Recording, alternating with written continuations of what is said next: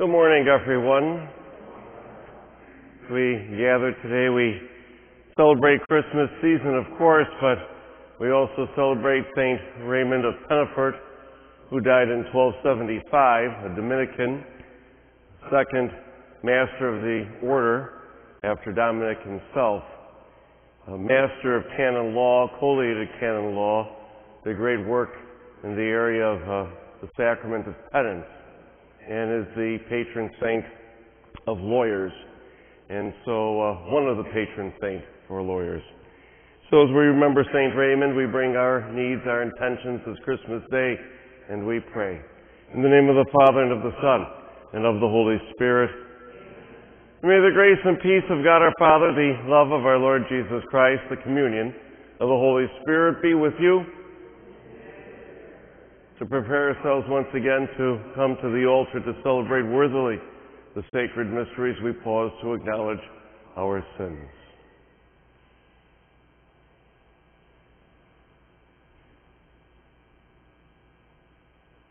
Lord Jesus, the long-awaited Messiah, Lord, have mercy. Christ Jesus, the light to all nations, Christ, have mercy. Lord Jesus, the Savior of the world, Lord, have mercy. May Almighty God have mercy on us, forgive us of our sin, and bring us to everlasting life. Let us pray.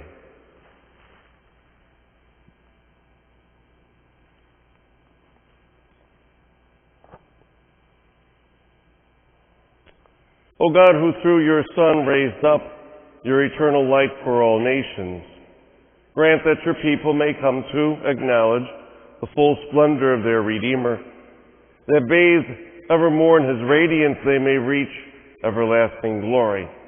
Through our Lord Jesus Christ, your Son, who lives and reigns with you in the unity of the Holy Spirit, one God, forever and ever.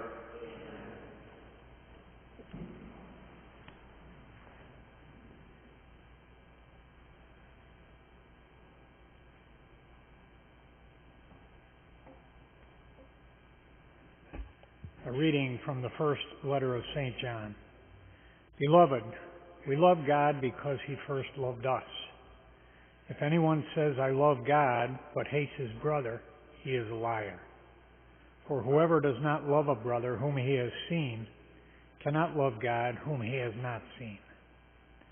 This is the commandment we have from him. Whoever loves God must also love his brother.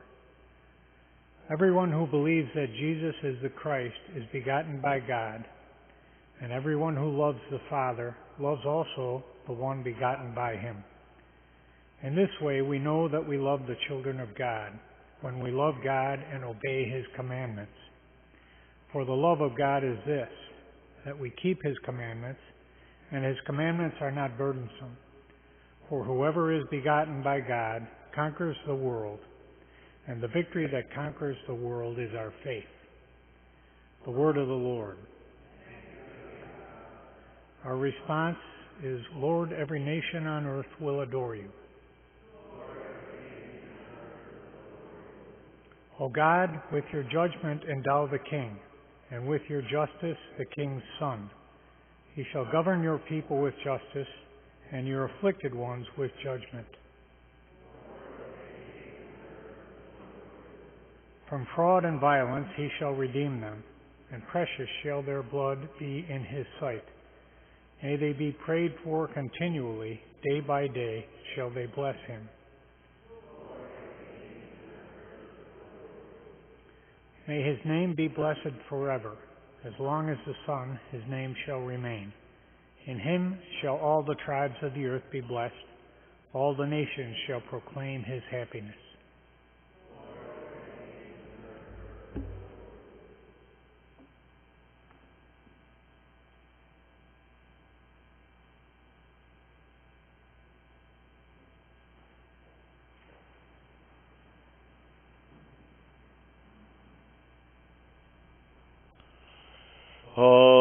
Hallelujah, hallelujah,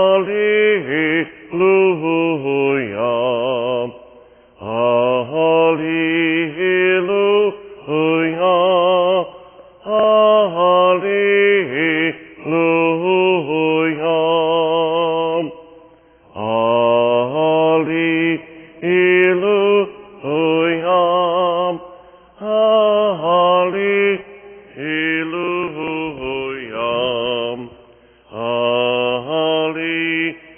Hallelujah.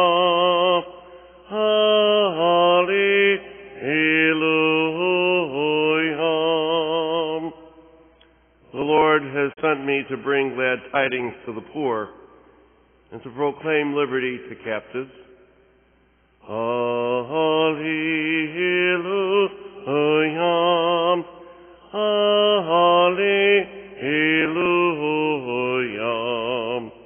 Hallelujah.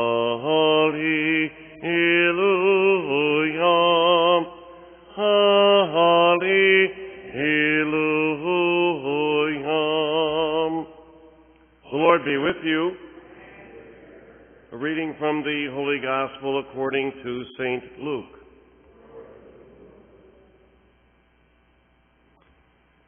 Jesus returned to Galilee in the power of the Spirit, and news of him spread throughout the whole region.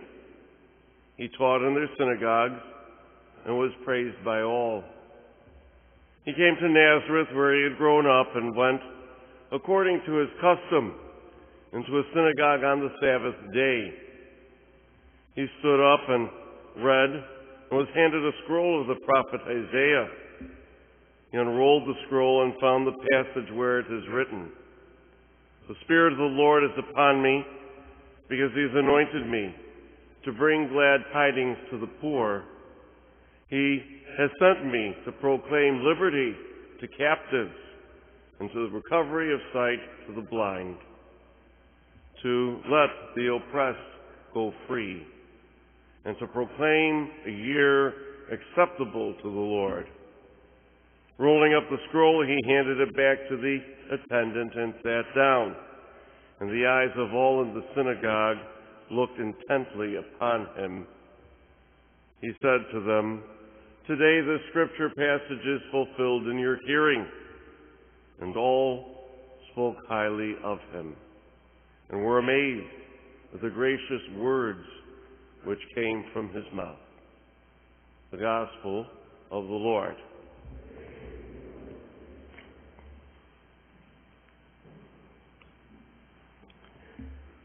Two thoughts to share with you today.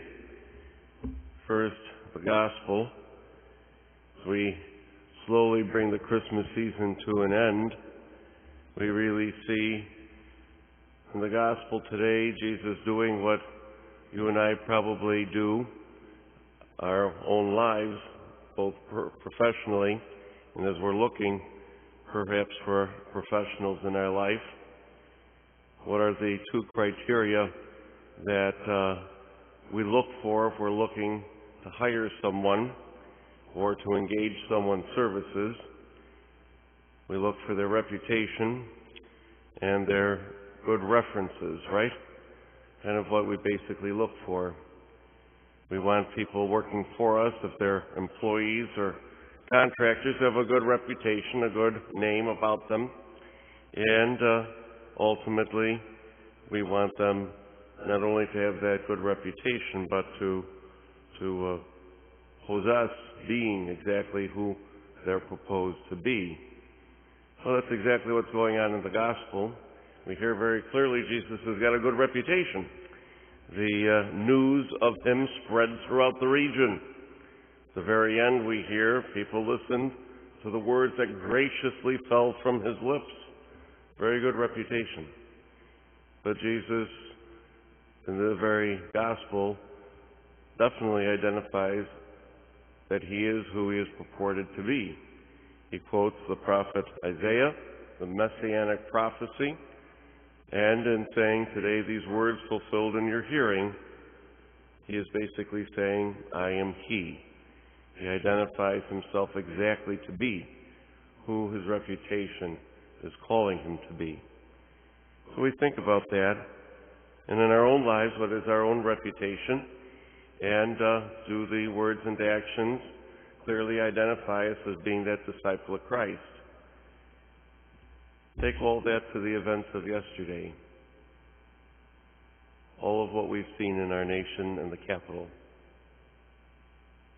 And I probably hold a position slightly different than what we've heard in the media. I'm sure that shocks you. What happened yesterday was wrong. no question. But really, was it any different than what we saw happen in May or June in our own city? Is it any different than throwing a basket burning through the window of City Hall in downtown Buffalo? Is it any different than toppling statues and defacing them? This is nothing new that happened yesterday. The only thing new is that it happened at the capital of our country rather than in the city halls of various cities.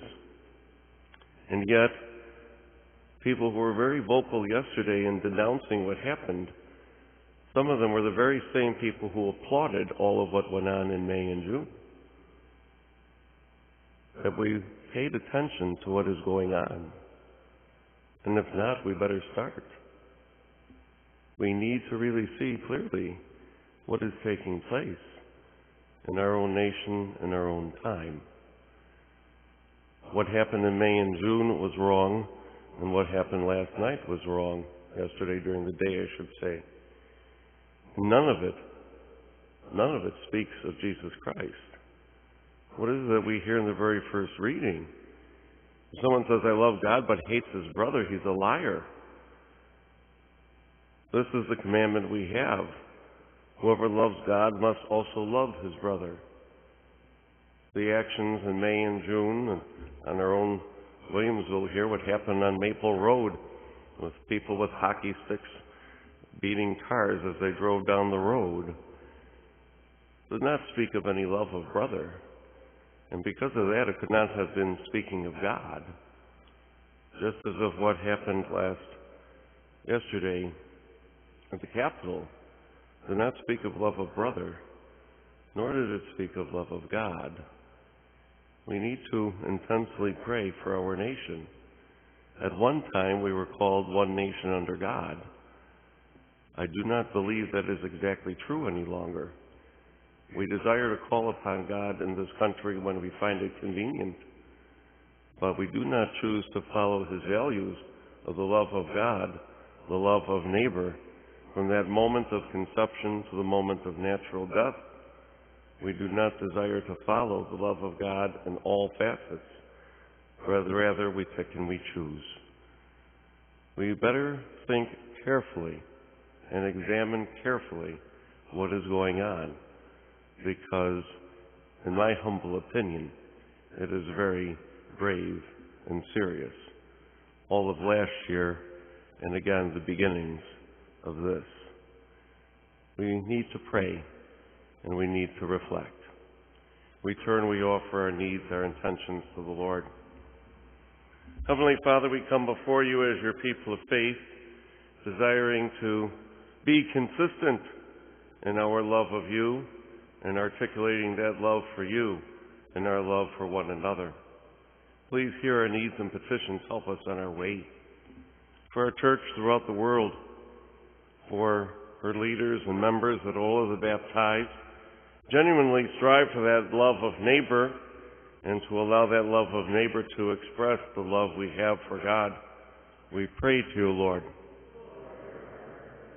for our nation to truly be once again a nation under God, that the laws enacted in this society are those abiding by the very word that our elected officials place their hand upon. For the newly elected, those who continue to serve in office, to reflect carefully upon the Word of God and bring this nation back to that Word. We pray to you, Lord.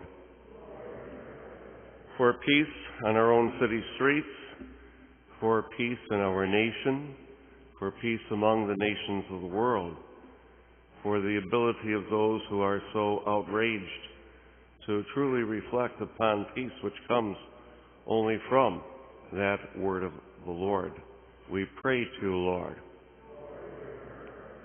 For all of those who are ill, particularly with the coronavirus, and for those who are ill and suffering in any way, if it be a short-term illness and surgery or long-term chronic care, for their hope in the power of healing, for those in need of employment, for those suffering with various types of addictions and addictive behaviors, for those who are simply but deeply overwhelmed by the burdens of daily life. For their hope, their power, and healing, we pray to you, Lord. For Barbara Harrigan, for whom the Mass was offered this morning, and for all of the souls of the faithful departed to truly share in God's mercy and eternal life, we pray to you, Lord. Heavenly Father, we offer to you the many needs and intentions. Humbly we pray, hear us and help us through Christ our Lord. Amen.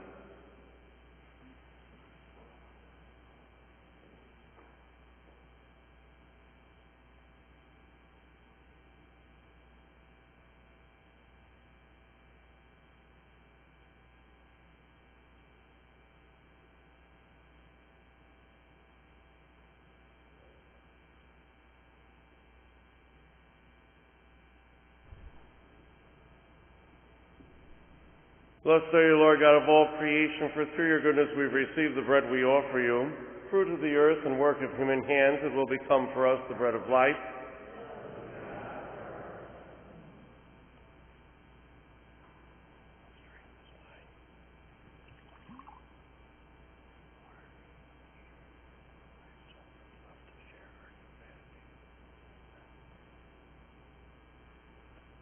Blessed are you, Lord God of all creation. Through your goodness we've received the wine we offer you, fruit of the vine and work of human hands. It will become our spiritual drink.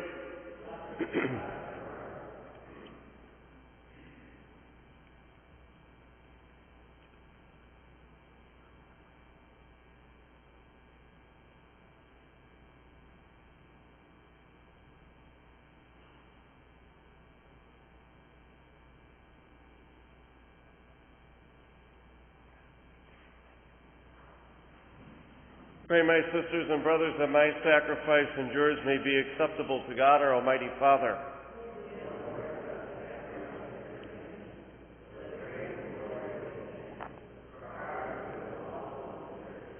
Receive our oblation, O Lord, by which is brought about a glorious exchange, that by offering what you have given, we may merit to receive your very self, through Christ our Lord.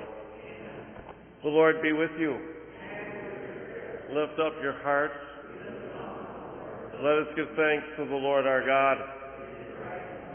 It's truly right and just our duty and our salvation always and everywhere to give you thanks. Lord, Holy Father, Almighty and eternal God, for today you've revealed the mystery of our salvation in Christ as a light for the nations. And when he approached and appeared in our mortal nature, you made us new by the glory of his immortal nature. And so with angels and archangels, thrones and dominions, with the hosts and the powers of heaven, we sing the hymn of your glory, as without end we now acclaim. Holy, holy, holy Lord, God of hosts, heaven and earth are full of your glory. Hosanna in the highest. Blessed is he who comes in the name of the Lord. Hosanna in the highest. You're indeed holy, O Lord, the font of all holiness. Make holy, therefore, these gifts, we pray, by sending down your Spirit upon them like the dew fall, so that they may become for us the body and blood of our Lord Jesus Christ. The time he was betrayed and entered willingly into his passion, he took bread and, giving thanks, broke it, gave it to his disciples, saying, "Take this, all of you, and eat of it, for this is my body which will be given up for you."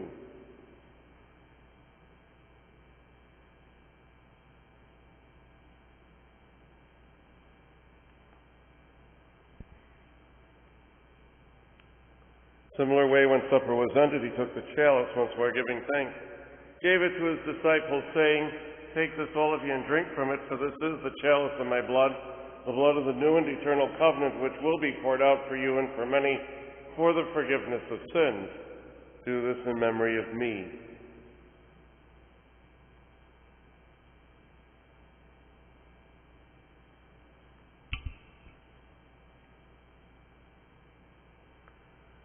The mystery of faith. Save us, Savior of the world, for by your cross and resurrection you have set us free. Therefore, as we celebrate the memorial of his death and resurrection, we offer you, Lord, the bread of life and the chalice of salvation, giving thanks that you have held us worthy to be in your presence and minister to you. Humbly we pray that partaking of the body and blood of Christ, we may be gathered into one by the Holy Spirit. Remember, Lord, your church, spread throughout the world, bring her to the fullness of charity. Together with Francis, our Pope, and all the clergy, remember also our brothers and sisters who have fallen asleep in the hope of the resurrection, and all who died in your mercy. Welcome them into the light of your face. Have mercy on us all, we pray, that with the Blessed Virgin Mary, Mother of God, with blessed Joseph, her spouse, with the blessed apostles, Saint Raymond, and all of the saints who have pleased you throughout the ages, we may merit to be co-heirs to eternal life, and may praise and glorify you through your Son, Jesus Christ. Through him and with him and in him, O God, Almighty Father, in the unity of the Holy Spirit, all glory and honor is yours forever and ever. Amen. At our Savior's command and formed by divine teaching, we dare to say, Our Father, who art in heaven, hallowed be thy name. Thy kingdom come, thy will be done, on earth as it is in heaven. Give us this day our daily bread, and forgive us our trespasses, as we forgive those who trespass against us. And lead us not into temptation, but deliver us from evil. Deliver us, Lord, we pray, from every evil. Graciously grant peace in our days, that by the help of your mercy we may be always free from sin and safe from all distress, as we await the blessed hope and the coming of our Savior, Jesus Christ.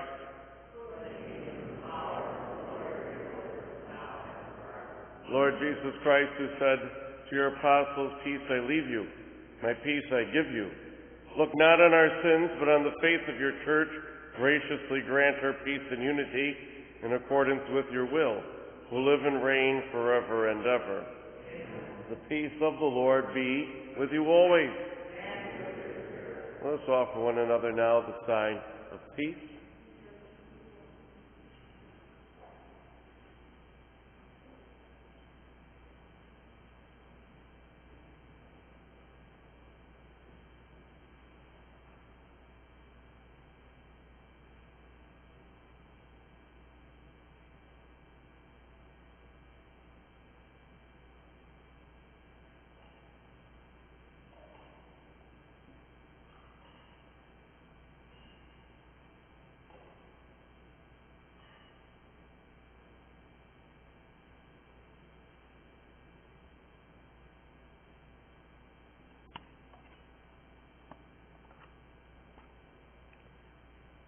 Lamb of God.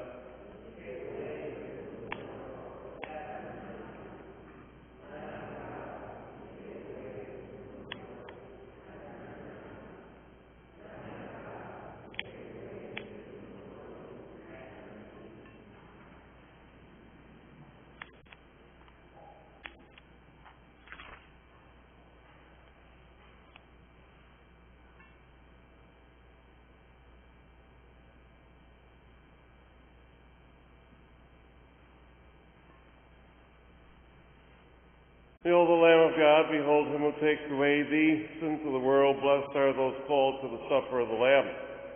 Lord, I am not worthy that you should enter under my roof, but only say the word, and my soul shall be healed.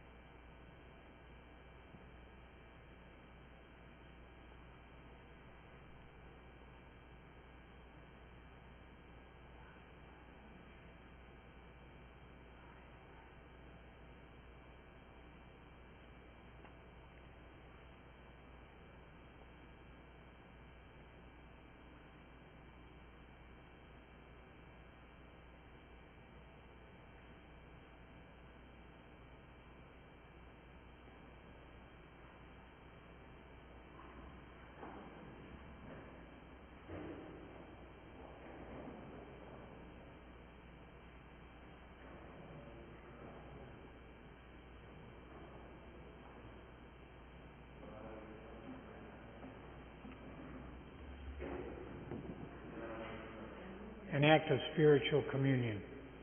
My Jesus, I believe that you are present in the most holy sacrament. I love you above all things, and I desire to receive you into my soul. Since I cannot at this moment receive you sacramentally, come at least spiritually into my heart. I embrace you as if you were already there, and unite myself wholly to you. Never permit me to be separated from you.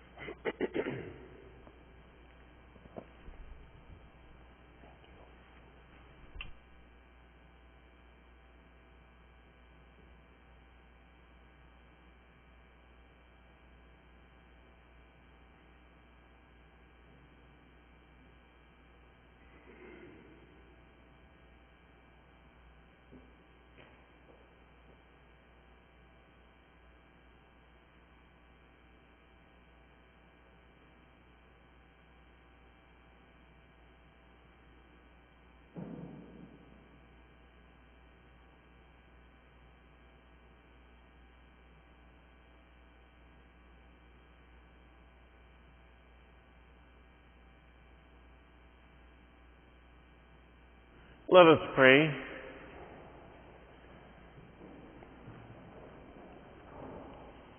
Grant, we pray, Almighty God, that by the power of these holy mysteries, our life may be constantly sustained through Christ our Lord.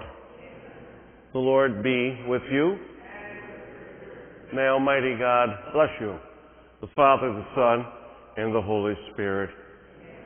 Go in peace. Have a good day, everyone.